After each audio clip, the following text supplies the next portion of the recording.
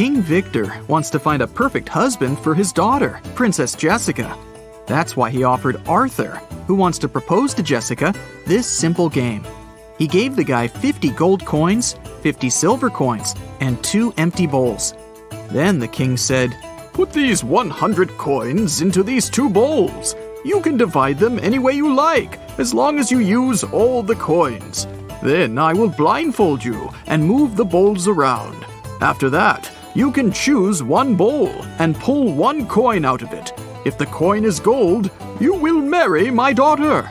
But if the coin is silver, you'll spend the rest of your life in jail." Can you help Arthur raise his chances to marry Jessica?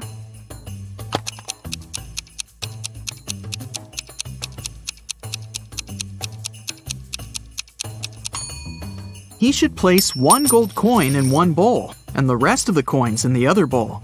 This way, he'll begin with a 50-50 chance of choosing the bowl with the gold coin. But even if he chooses the other bowl, he'll still have almost a 50-50 chance of picking one of the 49 gold coins. So this strategy will give him a 2 in 3 chance of getting engaged with Jessica.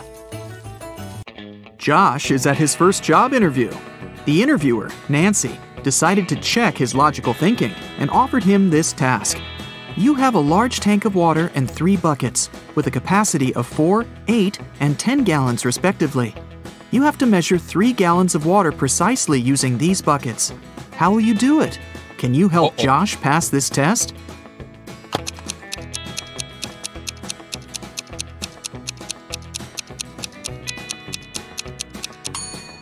It's impossible. The interviewer asked Josh to measure 3 gallons, which is an odd number. But she offered Josh the buckets that only fit an even number of gallons, 4, 8, and 10. So he can't be precise in his measurements. There was a doctor with curly hair who lived on 5th Avenue. One day, the doctor's brother got married. What's the family relationship between the doctor and the groom? Keep in mind that brother is not the answer you need.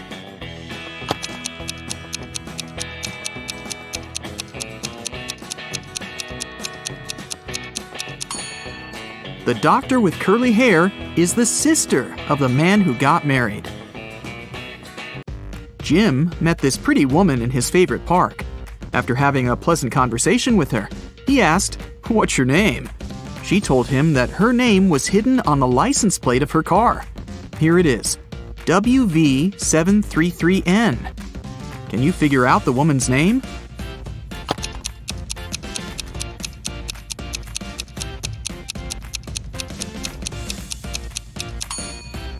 Look at the symbols upside down. The lady's name is Neelam. A kind-looking elderly woman came up to Mia in a restaurant. The woman said, "You look exactly like my younger daughter. We argued and haven't been speaking for many years. Could you do me a favor and say, 'Goodbye, Mother,' with a smile on your face when I leave?" Mia felt very sorry for the poor woman and agreed. So she said, "Goodbye, Mother," when the old woman left. Soon after that, Mia got the biggest shock of her life. Can you guess what happened?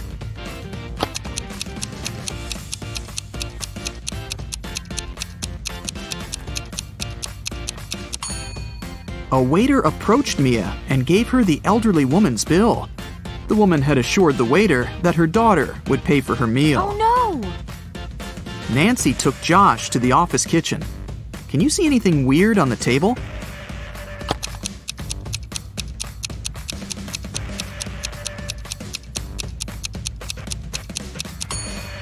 Take a look at the electric kettle. Min and Max are on the opposite sides. Look at this cute little rabbit rotating the gear. Can you predict which mark the arrow will point at? Number 1 or number 2?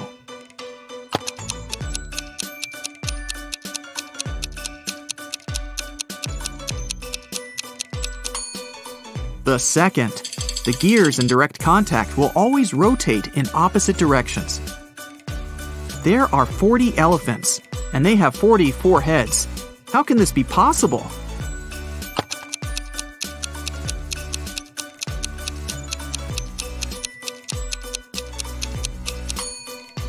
It's a play on words. The 40 elephants have 44 heads. Get it? Kate and Pam are liars. They both lie on specific days. Pam lies on Tuesdays, Wednesdays, and Thursdays. She speaks the truth the rest of the time. And Kate lies on Fridays, Saturdays, and Sundays. As for all other days, she speaks only the truth. Can you figure out that one day of the week when both Kate and Pam can say, "Tomorrow I'll lie"?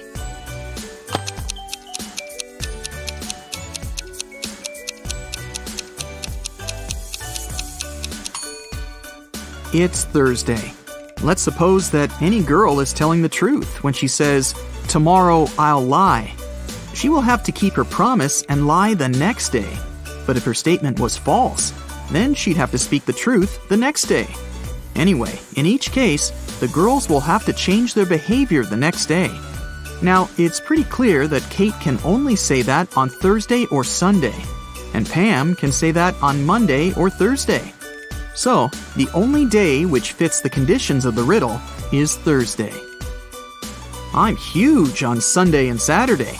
I'm small from Tuesday to Thursday. I don't exist on Monday and Friday. What am I?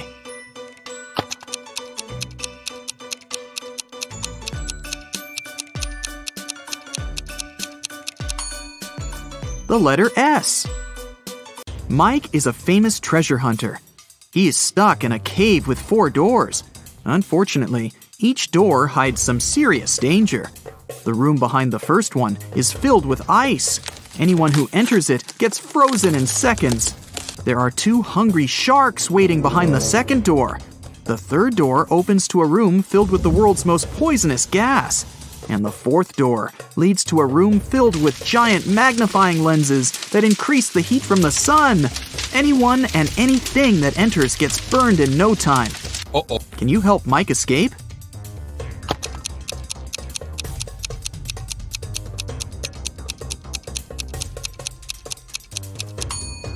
He can get away through the fourth door at night when the sun goes down. Bobby needs to crack a secret code using the following clues. One of the numbers is correct and is placed in the right place. Nothing is correct. 2 numbers are correct, but not in the needed position. 1 number is what we need, but it's not in the correct position. 1 number is okay, but not put in its right place.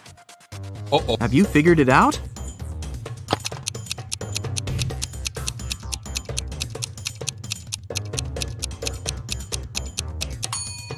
Let's begin with statement 2. We can exclude 0, 3, and 2 from the final code. Now, according to statement 3, we can conclude that numbers 1 and 8 are correct.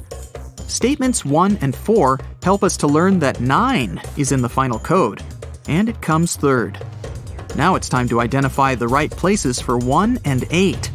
Let's take a look at statements 3 and 5. 8 can't go third because this place is already occupied by 9, and it can't go first because it contradicts the third condition. So, the correct code is 819. Take a look at these matchsticks. There are 5 identical squares. Can you form 6 identical squares by moving just 3 matchsticks? Keep in mind that you're not allowed to let them overlap or break the matchsticks.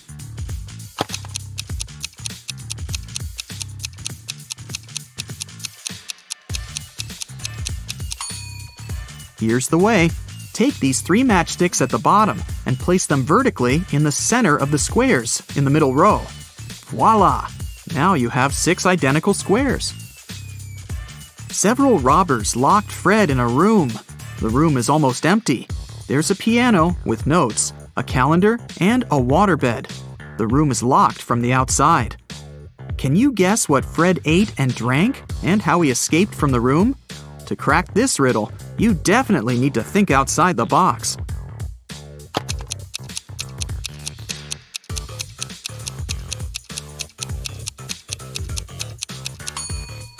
Fred ate the dates on the calendar, got water from the waterbed, and used a piano key to escape.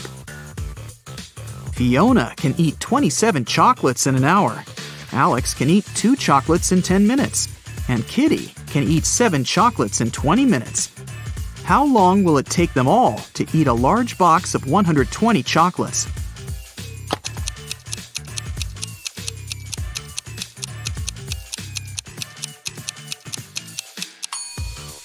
Two hours.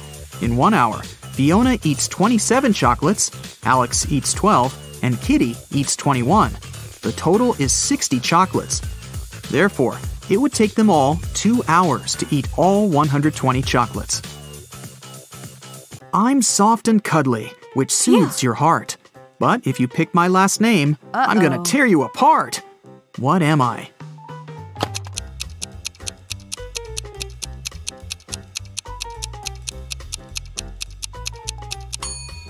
I'm a teddy bear. There are 2 sand hourglasses. The small one can measure 5 hours, and the large one can measure 7 hours. How can we measure 16 hours with the help of 2 hourglasses running together?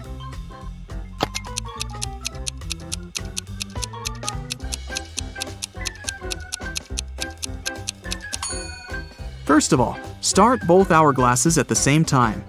5 hours later, flip over the small hourglass. Then wait for 2 hours and flip over the large hourglass as soon as it finishes its first 7-hour cycle. When the small hourglass finishes the second cycle, this will mean that 10 hours have passed. At this point, the large hourglass will have been running for 3 hours. So now, you should flip over both the small and large hourglasses. This way, you'll make the large hourglass run for 3 hours. When the large hourglass finishes its 3-hour cycle, this will mean that 13 hours have passed. Now, flip both the small and large hourglasses over again. When the small hourglass runs out of sand, it will mark another 3 hours. You've just measured 16 hours, and the mission is accomplished. Can you guess which color should be added to the top of this tree?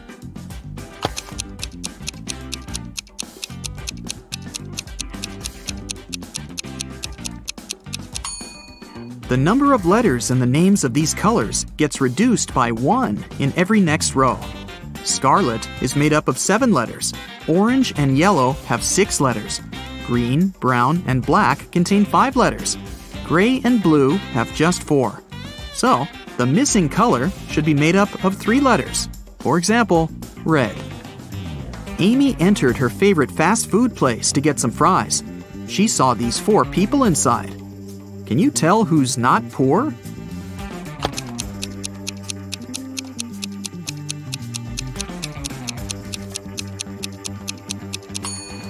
The first lady has a fake Gucci bag.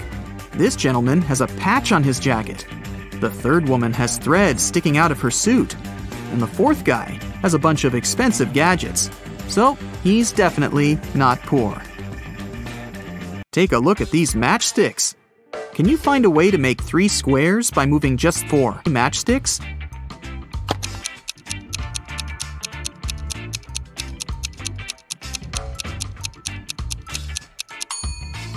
Here's the right way. The accountant says, "The attorney is my brother." But the attorney claims he doesn't have a brother. Who's lying?